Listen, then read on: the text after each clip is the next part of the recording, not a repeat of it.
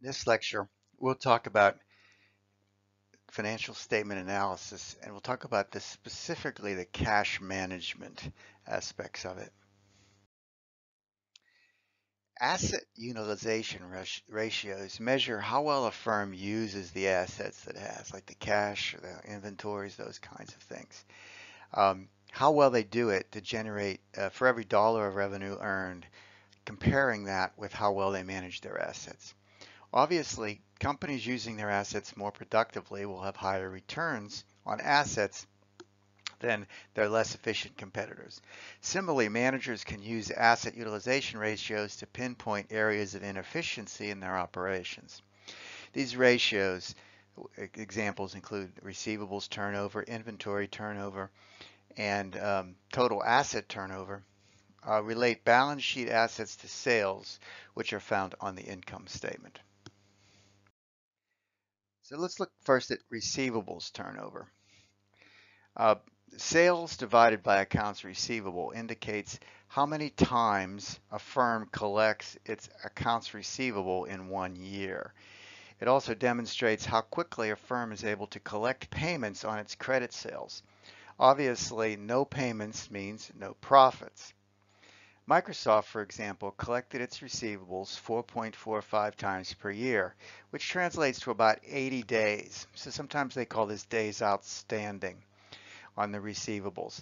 This is most likely due to the trade terms they give their corporate customers. Corporate customers probably pay net 90 or something. So people tend not to pay their bills until they're due. Receivables turnover equals sales, that's total net revenues, divided by receivables.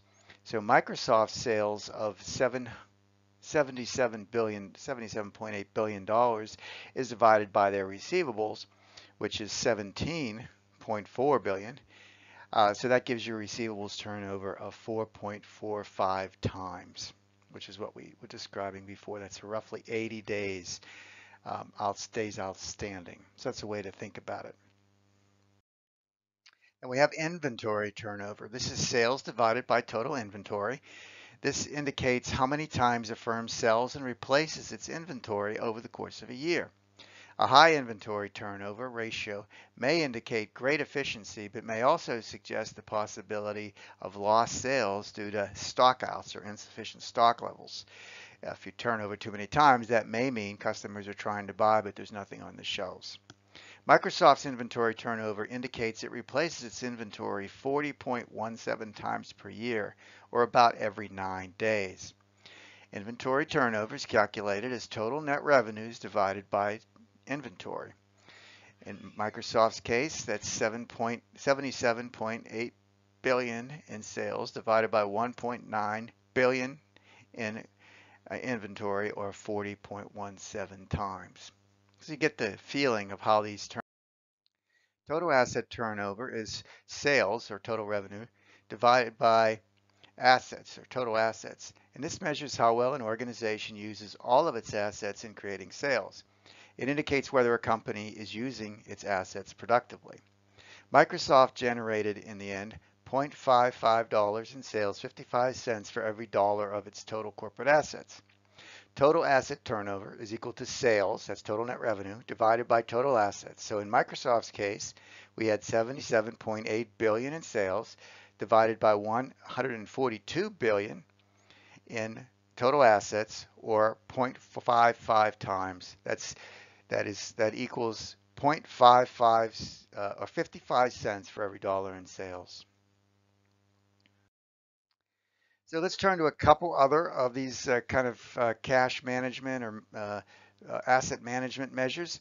Liquidity ratios compare current, which is their short-term assets, to current or short-term liabilities. This indicates the speed with which a company can turn its assets into cash to meet its debt obligations if they come due. High liquidity ratios may satisfy a creditor's need for safety, but ratios that are too high may indicate that the organization is not using its current assets efficiently.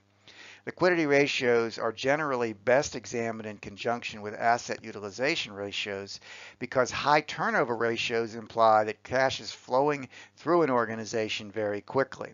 a situation that dramatically reduces the need for the type of reserves that are measured by the liquidity ratio. If you have lots of cash flowing through the company quickly and all the time, you don't necessarily need to have cash reserves. The first of these is current ratio. This is calculated by dividing current assets by current liabilities. Microsoft's current ratio indicates that for every dollar of current liabilities, the firm has $2.71 of current assets on hand. Microsoft's current assets are 101 billion divided by its current liabilities, which is 37 billion. That gives you 2.71 times. They have 2.71 times as many assets as they have liabilities.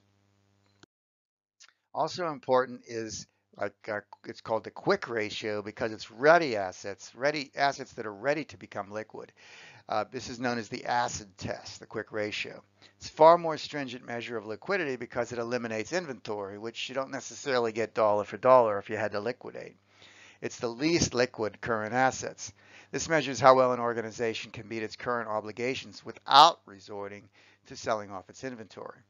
Microsoft had $2.66 invested in current assets, that is subtracting on inventory, for every $1 of current liabilities. So Microsoft's quick ratio takes their current assets less inventory of 99.5 billion and divides it by its current liabilities of 37.4 billion to give you a quick ratio of 2.66. These are strong ratios. We'll continue looking at the more of this financial analysis, thinking more about the capital markets, the longer term assets, in the next lecture, lecture 10.